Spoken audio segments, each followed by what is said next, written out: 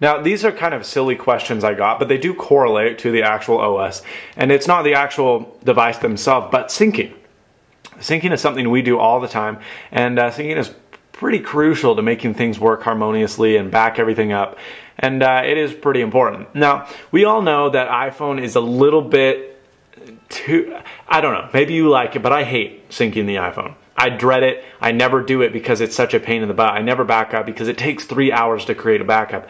I never restore from backup because it takes 3 hours. I never update my apps because half the transfers I don't purchase. I just don't think that the iPhone is good at syncing. Now, I've tried syncing the Windows Phone 7 device in both Windows and Macintosh, and boy, are they two different experiences.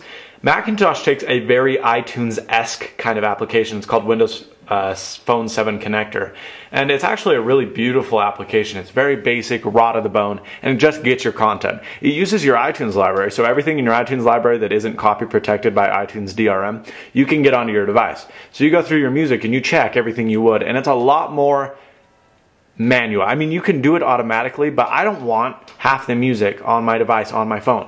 I want to be able to choose, and you can do that on the iPhone, but not so harmoniously. And you can drag songs. Now, these are kind of silly questions I got, but they do correlate to the actual OS. And it's not the actual device themselves, but syncing. Syncing is something we do all the time, and syncing is pretty crucial to making things work harmoniously and back everything up. And it is pretty important. Now, we all know that iPhone is a little bit too, I don't know, maybe you like it, but I hate syncing the iPhone. I dread it. I never do it because it's such a pain in the butt. I never back up because it takes 3 hours to create a backup. I never restore from backup because it takes 3 hours. I never update my apps because half the transfers I don't purchase. I just don't think that the iPhone is good at syncing. Now, I've tried syncing the Windows Phone 7 device in both Windows and Macintosh, and boy, are they two different experiences.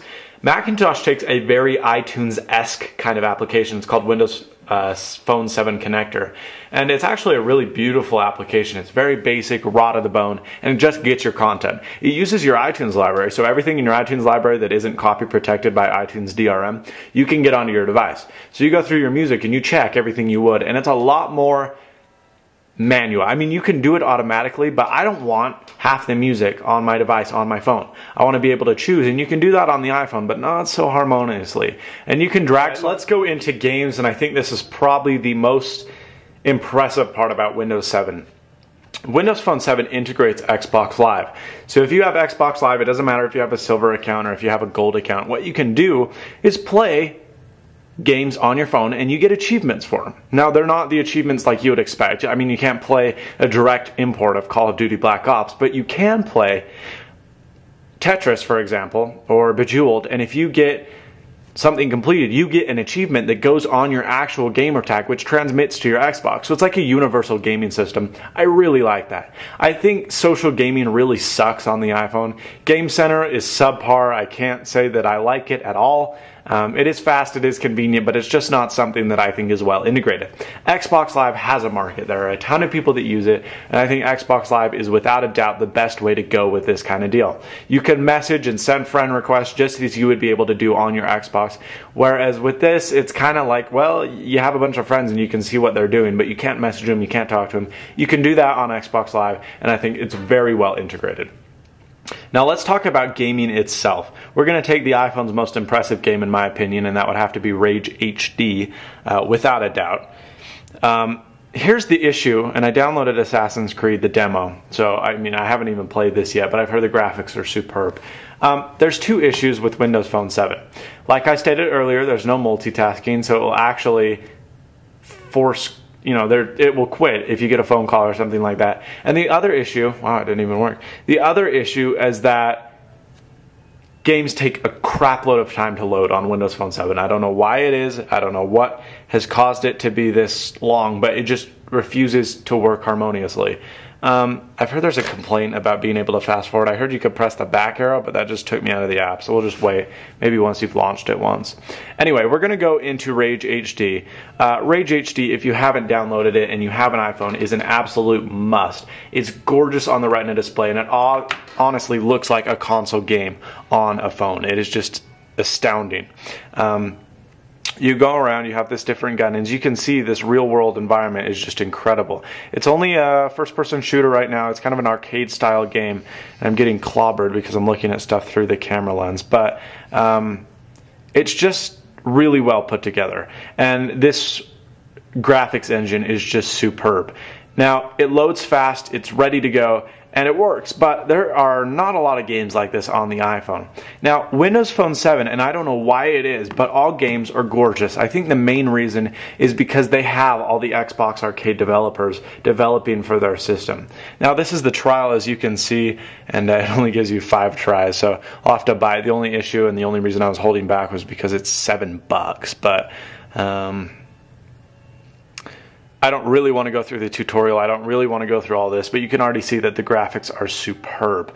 I'm hoping it'll load just enough that I can show you. But Bejeweled is absolutely gorgeous on this device. I've never seen a better looking game. And let's be honest, Bejeweled isn't like a memory or graphic intensive game. It's freaking blocks that are getting bursted. But the displays, the transitions, and the animations just kill Bejeweled on the iPhone. It's so pretty, it works so harmoniously, and the only issue is it takes a long time to load. Wow, this looks really good. This might be on par with Rage HD. It's close. Okay, I'm not going to spend all the time playing this, but as you can see, gaming on Windows Phone 7 is absolutely... these operating systems are getting really advanced, and I think Windows Phone 7 and iOS will definitely be the two that you play games on. Android kind of sucks for gaming. There's not a lot of games for it, and there's a lot of fragmentation in the market, so it won't work on one device, but it'll work on the other. And that's the reason the iOS development platform has stayed so tight, is only iOS games work on the iPhone or the iPad. There's 2 devices they have to develop for, not 150. I hope that doesn't happen to Windows Phone 7. I hope there's not, and I hope it doesn't get to the point where there's so many different phones running this stuff that they can't keep it all up to date. That's where Android went wrong, and I really hope that they can get rid of that fragmentation on Windows Phone 7.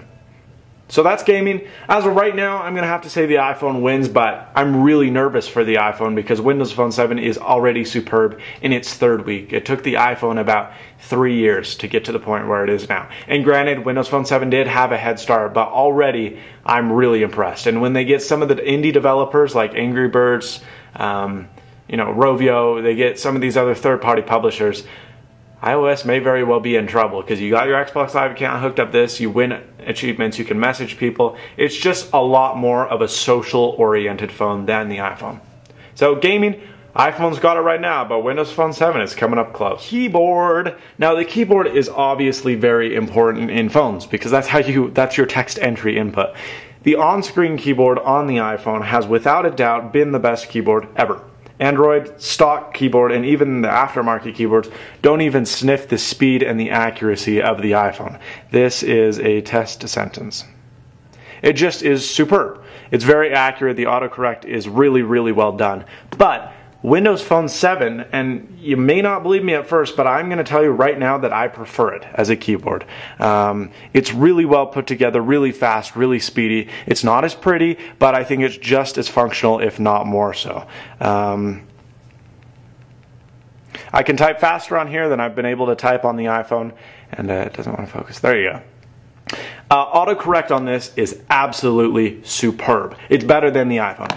iPhones is good, you can type posa and it knows you're trying to type pizza. But you could type like OUCVS and it would know you were trying to type pizza. There's no way on the iPhone that it would be able to detect that. I don't know what Microsoft has done, but it is absolutely sickening how good autocorrect is on here. Also, I like that the comma and the period are both available at hand. We all know that you can double space to make an enter on the iPhone, and the same ports over with Windows Phone 7. But I just feel like the keyboard is a little bit more thought out. Pretty much all the stuff is in the same position, and it's snowing like crazy. We got like a foot of snow yesterday. Holy cow, it's hailing. I want to take you over here. I know you guys are going to be pissed at me for getting off subject, but this is definitely something that is cool.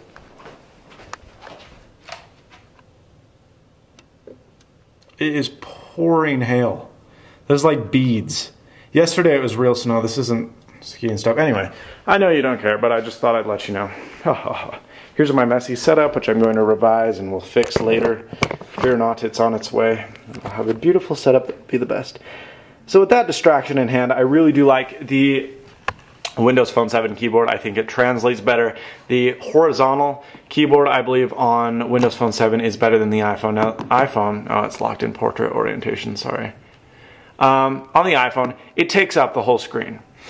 Now, because Windows Phone 7 has a little bit, as you can see, there's a black bar here. It doesn't actually cover up the whole screen. It only makes it slightly larger, and this is because it doesn't want you typing like this, which is kind of what, well, the iPhone is really well in line, so it is pretty centered, but with a lot of phones, you'll notice you're typing like this because the top is really short and the bottom's really long. So this kind of translates to the perfect middle. And so even though it smashes the keyboard together a little, I don't feel like I'm typing like this, and I found my accuracy to be higher. I didn't like the smaller landscape keyboard at first, but it's definitely grown on me. Honestly, and you probably don't believe me, you just have to try it to be able to understand, but the Windows Phone 7 keyboard, in my opinion, is better far and above than the iPhone. Engadget said it was almost as good. I'm going to go so far as to say it is better. I like it more, I use it more, and I found that my accuracy is way better, and I hit the delete button way less often than I do on the iPhone. So, keyboard, believe it or not, goes to Windows Phone 7. Never thought Microsoft could have pulled it off, but they did. Okay, so notifications. I'm going to be honest, they suck on both devices. I think the Android notification is far and above better than both of those two. They have the pull-down menu where you can see every text you've missed, every message you missed, every email that's inboxed, and you can refer to it whenever you want. You pull it down and you're able to go directly to the app. Now, neither iOS nor Windows Phone 7 has this capability, and it really kind of disappoints me. We all know how the iPhone, there's the little bubble that displays, and it's pretty much the same on Windows Phone 7. You've got the little one that slides over for however many emails you have, or how many voicemails you have, or how many messages you have. Third-party apps can send notifications, so eBay, if I'm running out on an auction time, it will say, hey Quinn, that auction's almost up, and it will let me know on both devices, but I feel like it's worse than the iPhone. Windows Phone 7 isn't as good, and iOS sucks worse than rocks. So they're both really bad. I don't like either of them. Like I said earlier, Android wins by a country mile. And the other thing I don't like about Windows Phone 7 is it kind of gives up. I do like that when you get a text message or you get something like that, it doesn't pop up as the iPhone will relentlessly massacre you with these bubbles. Hey, look at this message. And you have to press close, close, close, close, close. Get back to my game, close. This doesn't do that on Windows Phone 7. It pops up in the top bar and says, hey, you got a text. Just want to let you know. And then you can say, all right, whatever. And it won't bug you about it. The iPhone will pause your game and say, hey, you got a text message. And it's really annoying. However, Windows Phone 7 kind of gives up. It lets you know once, and then the notification goes away in like 8 seconds, and then you never know about it until you see a one sitting by there. Which, when I have a crucial text and I don't know it's there because it vibrates once, and then it's like, all right, I'm done, I told you. It's like, what? The iPhone will keep bugging you until you acknowledge it, and I like that on the iPhone, so I wish Windows Phone 7 didn't give up, but I do like that it's a bar system rather than a freaking annoying pop-up window. So notifications goes to iPhone, but they're both terrible. So there you go. Alright, so now we're going to talk about the camera application, and I'll show you how much faster Windows Phone 7 launches. Boom. Windows Phone 7 is up quite a bit before the iPhone, and I don't feel like the camera on this device is as good as on the iPhone, but it has the autofocus. There's no touch to focus though. I feel like the iPhone's camera, the iPhone 4's camera, is better than the HTC surrounds, but I like the software a little bit better on Windows Phone 7. On iPhone, you have pretty much three options: HDR on, HDR off, flash on, flash off, rotate the camera, which is nice. There is no front-facing cameras on any Windows Phone 7 devices, which I honestly, well, that looks like a butt. That's my hand, it looked like a butt. Anyway, you can review pictures, but it quits the camera app and it goes into your picture album. That's kind of annoying. It allows you just to slide over on Windows Phone 7. You just go over, and then when you're ready to take your picture again, boom, you're ready. You don't have to relaunch the app. I really like that. There's also a lot You know, you can go into video cameras, you can zoom in just like you can in the iPhone. I'm not sure if you can pinch. No, you can't. But there's a lot more settings. You can do resolution, effects, metering, control flicker adjustment. You can set ISO, set resolution. It's a lot more expandable and user-friendly. Well, I should say the iPhone's more user-friendly, but it gives you a lot more options as an advanced cell phone photographer. You know, the macro on the iPhone is superb. There's not a lot that's better. But the HTC Surround itself, like the camera, isn't far behind. Macro on this phone is excellent. I'd say macro on this phone is better than this phone, but regular pictures, this phone is better than this phone. Anyway, that's not the point. We're not comparing cameras, we're comparing applications, and I would have to say that Windows Phone 7 wins it. I've always found the iPhone 4 or even just iOS's camera application to be paltry. It just gives you the bare minimum. And Windows Phone 7 expands it a little. You can also directly from Windows Phone 7's camera app say, okay, upload this to here, here, here, and then share it with these people. Use it as the wallpaper, add to favorites, delete it. Or you can say share with Facebook. You can do that directly from the camera app. Nothing else does that. The iPhone doesn't do that. And so I think that is kind of a nice, handy little feature that is missing in the iPhone 4, and it's something that I wish was there. So camera app, I'm going to have to say it goes to Windows Phone 7.